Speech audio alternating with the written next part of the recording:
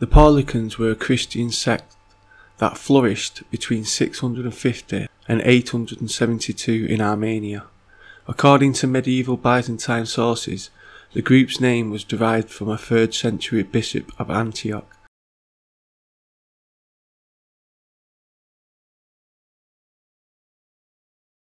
The sources show that most Paulican leaders were Armenians. The founder of the sect is said to have been an Armenian by the name of Constantine. He studied the Gospels and combined dualistic and Christian doctrines, vigorously opposed the formation of the church.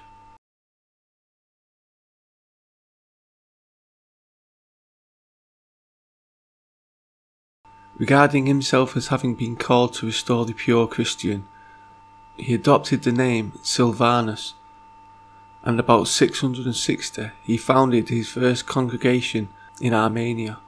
27 years later, he was arrested by the imperial authorities, tried for heresy and stoned to death. Constantine's successor was burned to death in 1690.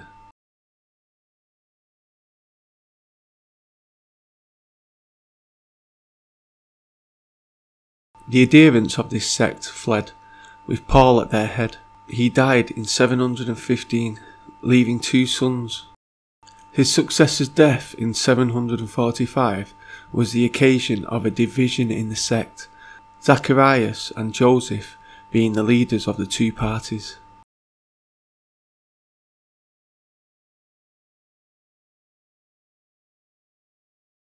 The latter had the larger following and was succeeded by the Pleiadians in 775. The sect grew in spite of persecution. The Paulicans were now divided into Pleiadians and the Sergites. At the same time, the Sergites fought against their rivals and nearly executed them.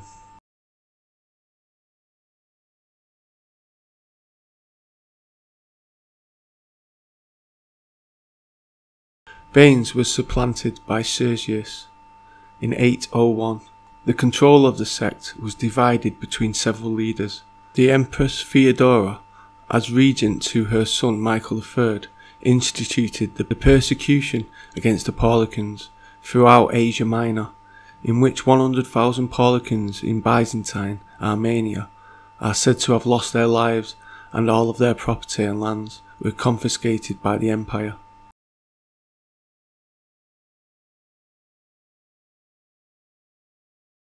In 871, the Emperor Basil I ended the power of the state of the Paulicans, and the survivors fled to the east of the Byzantine Arab border.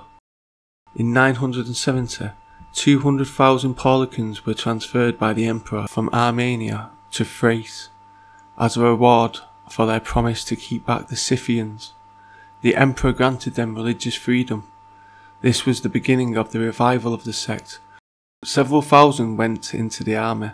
When the Crusaders took Constantinople in the 4th Crusade, 1204, they found some Paulicans, whom the historian Godfried calls Paulicans. According to the historian Jordan Ivanov, some of the Paulicans were converted to Orthodoxy and Islam, and the rest to the Catholic faith during the 16th and 17th century.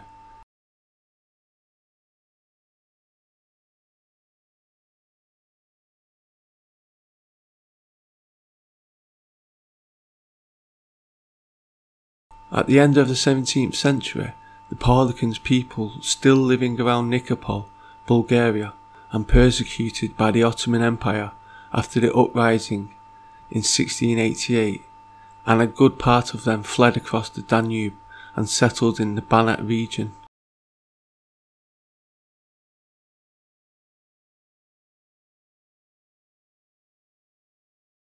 There are still over 10,000 Banat Bulgarians in Romania today, with a few in Arad. However, they no longer practice their religion since they converted to Roman Catholicism. Their folklore is specific about Bulgaria's liberation from Ottoman rule in 1878. A number of Banat Bulgarians resettled in the northern part of Bulgaria and still reside there today.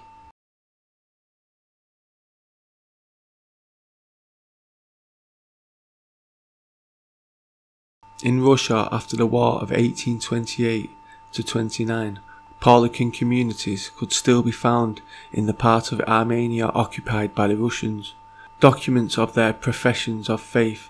Conybeare based his depiction of the Paulicans as simple, godly folk who had kept an earlier form of Christianity.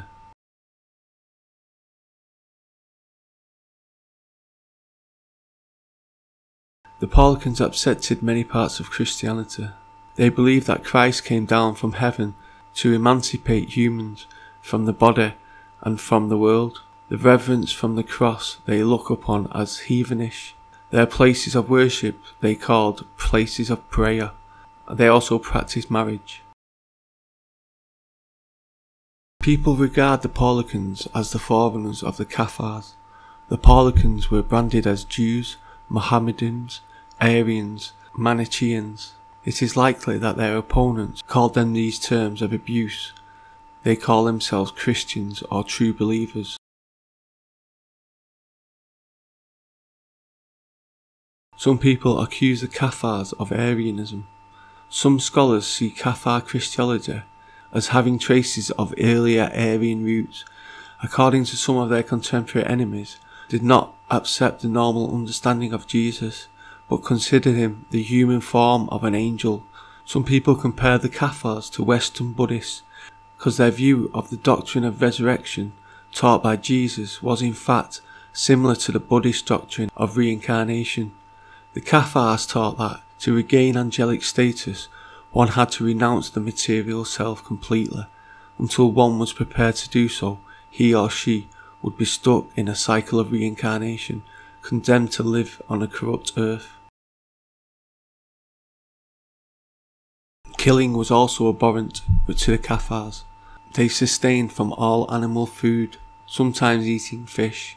They avoided anything considered to be a byproduct of sexual reproduction. War and capital punishment were also condemned. In a world where few could read, their rejection of oath-taking marked them as social outcasts. Catharism has been seen as giving women the greatest opportunities for independent action, since women were found to be believers as well as perfecti. Cathars believed that one could be repeatedly reincarnated until one commits to the self-denial of the material world. A man could be reincarnated as a woman and vice versa, thereby rendering gender meaningless.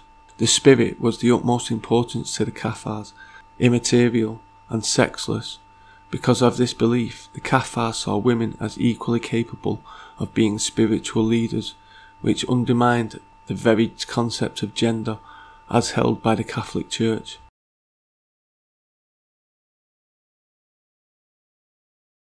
Women accused of being heretics in early medieval Christianity included those labelled Gnostics, Cathars, as well as several other groups that were sometimes tortured and executed. Cathars, like Gnostics, who preceded them, assigned more importance to the role of Mary Magdalene in the spread of early Christianity than the Church previously did. Her vital role as a teacher contributed to the Cathar belief that women could serve as spiritual leaders. Women were found to be included in the perfecti in significant numbers. The Cathars saw Mary Magdalene as perhaps even more important than St. Peter, the founder of the Church. The Cathar movement proved successful in gaining female followers because of its proto-feminist teaching, along with the general feeling of exclusion from the Catholic Church.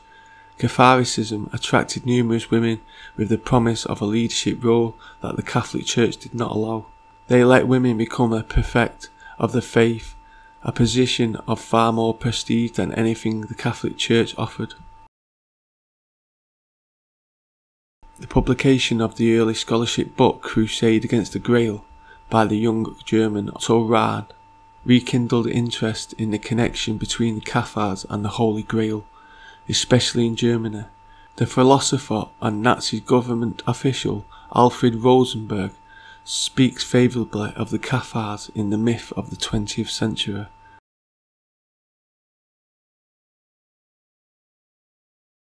Starting in the 1990s and continuing to the present day, historians like R.I. Moore have radically challenged the extent of which Catholicism as an institutionalized religion actually existed, building on the works of French historians such as Monique Zeno and Uri Brüm. Moore's The War on Heresy argues that Catholicism was contrived from the resources of the well-stocked imaginations. In short, Moore claims the men and women persecuted as Cathars were not the followers of a secret religion imported from the East. Instead, they were part of a broader spiritual revival taking place in the later 12th and early 13th century.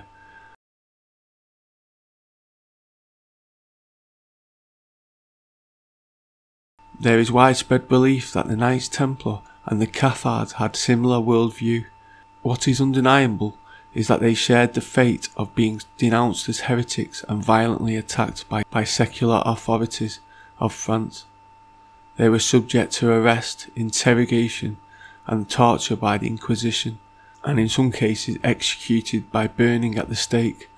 Some have claimed, because of some shared Gnostic heritage, the Order of the Temple offered shelter to fugitive Cathars during the papal persecution of the sect, which commenced a century before the Templars themselves faced destruction. The Templars in the meantime are supposed to have embraced many Cathar doctrines.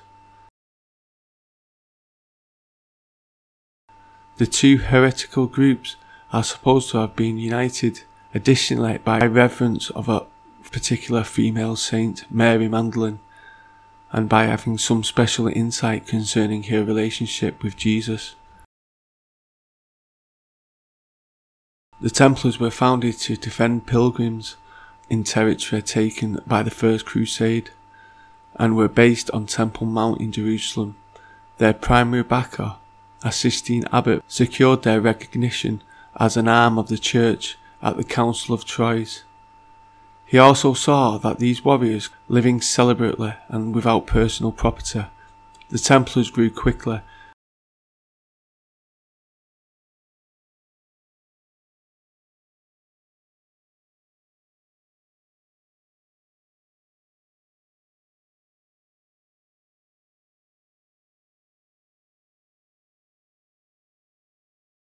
Another religious movement, known to history as the Cathar heresy, was taking root in southern France at this time.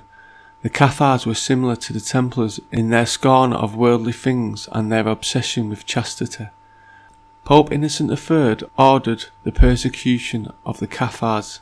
The ingrained corruption of heresy does not cease to breed monstrous offspring.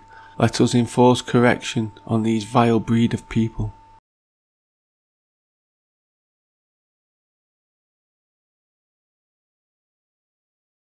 This campaign became known as the Albigensian Crusade, after the town of Albi, one of those hotbeds of Catholicism.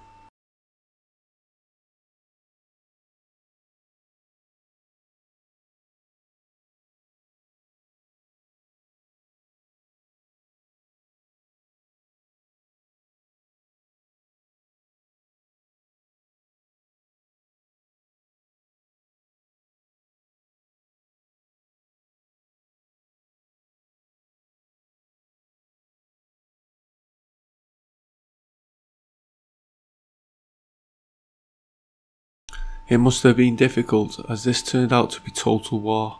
A rash sortie of the defenders left the gate of the city undefended, and the rabble of the northern army was able to surge through and hold it open.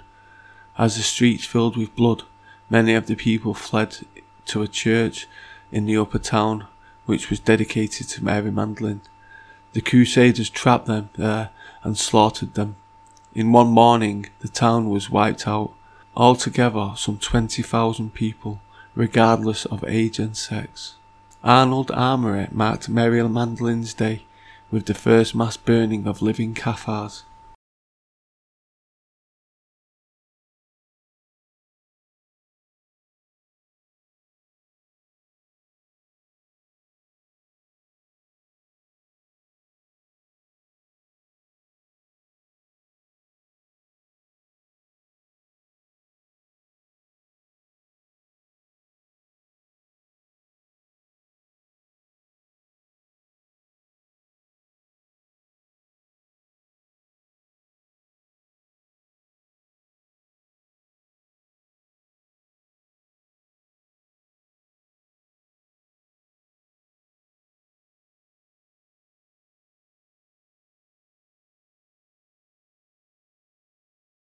There may have been genuine fears that as the Templars had operated at the same time as the rise of Catholicism, that they had imbibed some of their philosophy, or that the Templars were influenced by ancient Christian beliefs in the East that were very similar to those held by French heretics. Worse, there may have been an underlying fear that the Templar military might could be used to carve out a Cathar sympathetic state in southern France. As the Crusades in the Holy Land crumbled, where might the Templar energy and know-how be expanded?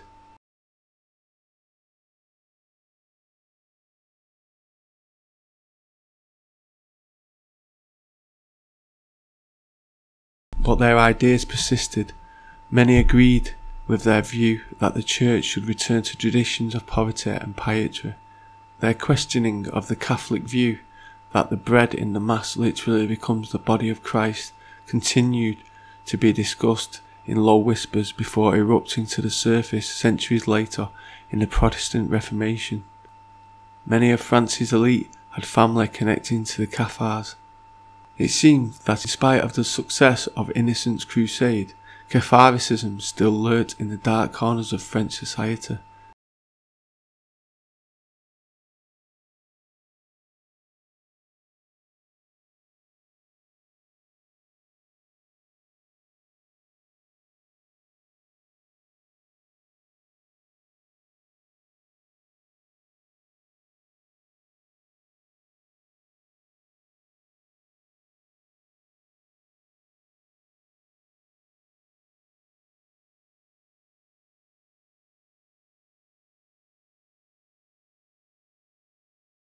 As you can see, the Calvinism symbol very similar to the Templar symbol, also the Cathar symbol, and the Church of England symbol. So this is, in my view, this is where it's spread to.